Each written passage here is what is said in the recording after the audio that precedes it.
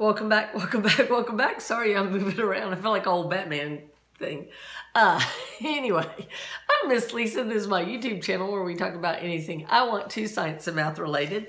And what this is this is a YouTube playlist where we are going through a chemistry book. We're actually doing this book, which is in the description if you want to follow along. And we're going to be talking about solutions in this chapter, chapter 17, but you don't have to be doing this book if you just want to hear me talk about solutions. This will have two videos. One video, I'm just going to sort of talk through everything, and then I'm going to come back and I'm going to show you up close with over the book shot where you won't be seeing me, you'll be seeing the book, where I explain the math. So there's a little math chapter of solutions. We're going to get to do math. Yay, math is great. But so it's going to have two videos because if I turn around, I have a board, but if I turn around right on it, then it'll just be better if you can see up closer. So anyway, solutions. Okay, so I live in the South, and here in the South, we drink something called sweet iced tea. I know you don't in other parts of the world, but you can imagine it if you're in somewhere else. So what we do is you brew the tea. So you like put a pot of water on the stove, put tea bags in it, heat it up till it's nice dark brown. Take the tea bags out. While it's hot, you add sugar. And then you stir it up, it all dissolves, and then you pour it over ice. It's delicious. I used to always drink sweet iced tea, but then I did Whole30 and I cut out the sugar, and now I kind of like the unsweet. I know it's totally Yankee of me, but I kind of like the unsweet now because it's more thirst quenching. It like kind of cuts through, so I kind of like that too. But anyway, I grew up 100% sweet iced tea. So then you go somewhere outside the South and you order your sweet iced tea, and they look at you like you're crazy. And they'll be like, whatever. And so then they will bring you a glass of unsweet iced tea and lay a packet of sugar there. It doesn't work. You put the sugar in, you stir, stir, stir, and it's like a snow globe. And the sugar just goes around and around and around, and it doesn't dissolve. So this is the background that helps us in the South to understand this idea of solutions. And this is the other one. We in the Atlanta area are all about Coca-Cola. We like that as our soft drink. And in fact, we don't even use the term soft drink or pop or soda. We call it all Coke. What kind of Coke do you want? Oh, I would like a root beer. That is a sentence we say in the Atlanta area. I know it's crazy to the rest of you, but it's true. So I was a waitress for a long time, and you couldn't say what kind of Coke do you want as a waitress. So I kind of got trained to say soda, and so the rest of my family thinks that I must be a Yankee because I'll call it soda instead of Coke. Got my little Coke here. Not a sponsor of my YouTube channel. And I wasn't even drinking Coke out of a Coke glass. I was drinking water. So this is the other place where we can understand solutions. Okay, you're out by the swimming pool. It's hot. It gets very, very hot in Georgia in the summertime. Regularly over 100 degrees. We don't bat an eye. Full humidity.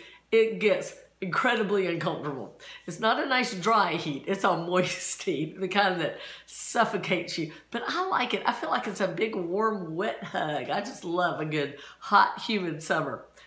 It's what you're used to, I guess. So you're out by the pool, it's hot, it's extremely humid, and you have a Coca-Cola. You're laying out by the pool, and very quickly, you drink a little bit, it's delicious, you go swim a few laps, you come back, you taste it, and it's flat. It is no good. All the bubbles have come out of your Coca-Cola because it's too hot. As soon as it got warm, it goes flat. Okay, if you have those two ideas in your head, you're ready to talk about solutions and something called solubility. So a solution is where you are mixing stuff together. If in chemistry, we do a lot of describing the concentration of a solution, how much stuff is in it. We talk about whether or not things dissolve or not, the solubility. We talk about if light can go through it or not. Is it cloudy or is it clear? Also, we talk about the color. Is it colorless? Something can be clear and have a color. And the other little, there's two more drinks we're going to talk about. The drink that is that one is Kool-Aid. Kool-Aid can be clear, you can see through it, and red, right? So color and clarity are two different things. So something can be cloudy or clear, it can be colored or colorless.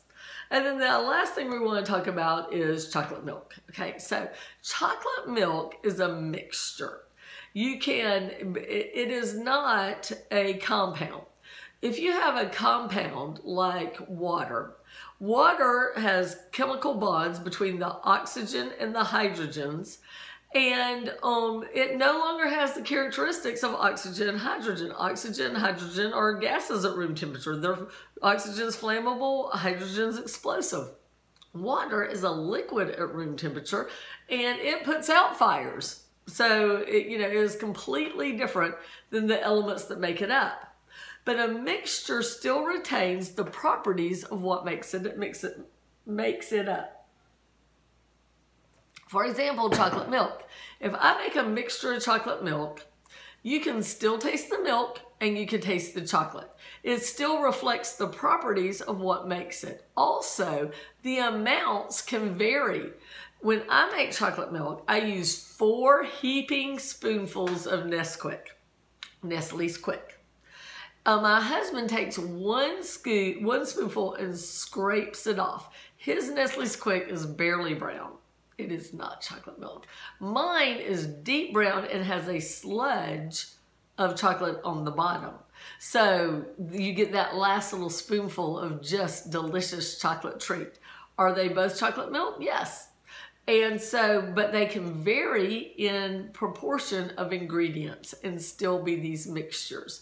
Another thing about my mixtures is they can be the same throughout, like milk, homogenized milk, then it is said to be homogeneous, or it can have layers like Italian salad dressing, or milk at the farm. Farm milk has a layer of cream on top. It's not homogenized, it's heterogeneous. You can remember this because homo means same, so homogenized milk is the same throughout. Heterogeneous milk has layers, hetero means different. Everybody's got those words in your brain now? Okay, so we talked about solutions. Okay, now, let's go back to the tea. We want our sugar to dissolve. If you have a solid that is being dissolved in a liquid, first of all, the terms.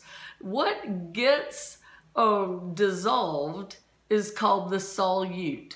What does the dissolving is called the solvent. So what I want you to do is imagine the letter V and pour it full of water. Imagine that my hands are a cup and I have a pitcher and I'm going to pour it full of water. So you can remember the solvent is what does the dissolving, like the water or the milk and the chocolate milk. But and what gets dissolved, like